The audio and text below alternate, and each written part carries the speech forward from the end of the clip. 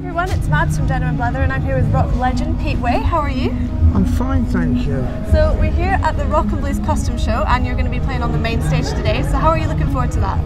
Very much. In fact, it's difficult to listen to other bands because I think, oh, I can't wait to actually get on stage myself, you know. Yeah.